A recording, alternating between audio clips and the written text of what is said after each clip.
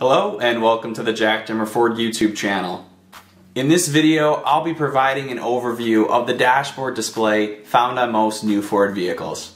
I'm going to show you step by step how to navigate through the menus and also change some different settings to fit your preferences. On most new Ford vehicles, the dashboard instrument display cluster is going to be split into two sides surrounding your speedometer. Each side of the display is controlled by the corresponding directional pad on the steering wheel. The left display contains the majority of the vehicle information, including access to average miles per gallon, trip info, safety features, and other vehicle preferences. The right display is used to control different media sources. Let's begin by going through the different menu options on the left-hand side display. The main menu contains the display mode, Trip 1 and 2, fuel economy, driver assist, and settings. To enter a subset of the main menu, push the right side of the directional pad.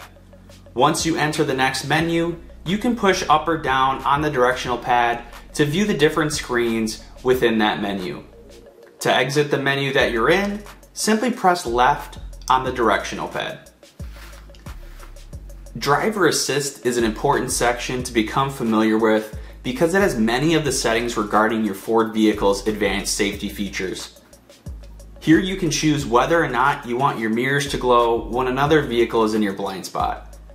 You can also choose whether or not you want to receive a cross-traffic alert when you're backing out of a parking spot and the sensors detect another oncoming vehicle.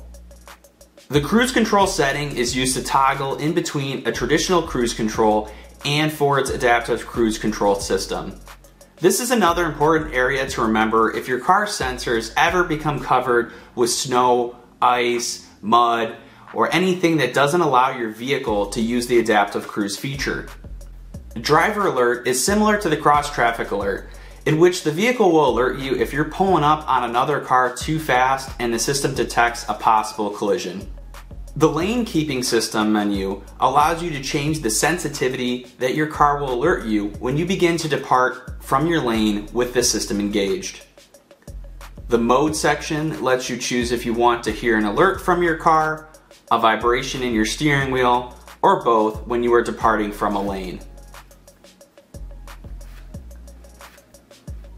Continuing down the menu, next we have pre-collision. In this menu, you can change the sensitivity that the vehicle responds. Drivers also have the option to toggle on or off the evasive steering assist and active braking. Please note that these options are only for vehicles that have Ford's Copilot 360 Plus Assist package. The final menu option in the driver assist category is a toggle for trailer sway to have the vehicle system assist you while you are towing. In the settings menu, you will see subsets for vehicle, my key, and display setup. Vehicle options are less frequently modified, but it's still good to know where to look for them. Easy entry and exit is the feature that moves your power seat forward or backwards when you enter or exit the vehicle. The lighting section contains options for whether or not you want your high beams to turn on automatically at night when your car doesn't detect another car ahead of you. You can also choose to have your daytime running lamps on or not. The auto lamp delay will determine how long your running lamps stay on once you have turned off your vehicle. The lock section contains the preferences for unlocking your vehicle when your key fob is in close proximity. When mislock is enabled, if you accidentally or intentionally lock your keys in your car, the car will automatically unlock the doors and beep the horn to alert you. Switch inhibit prevents someone from unlocking your car from the inside if you happen to leave your windows down. On the next page of the vehicle settings menu, you will see more options for what I consider the self-explanatory areas. Do you want your power liftgate to function? Do you want your remote start to function? Do you want your windows to function, etc.? I have found it's best to leave these sections alone. Backing out of the vehicle subsection, we now see the My Key section and display section. My key can be programmed from this section, and I'll provide another video explaining that setup more in depth. The display setup is used for changing the metrics your vehicle is set to, so it's best to leave those alone unless you plan on driving your car out of the country. The left side display certainly has a lot of information to remember. Luckily, the right hand side is much more simple. The directional pad functions the same as before. Right to enter categories and left to exit them. There are only 3 sections on the right hand display.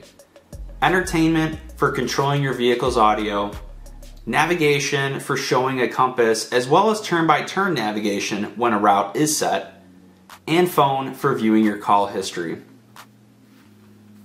There you have it, everything you need to know about your Ford dashboard display. Thanks for watching.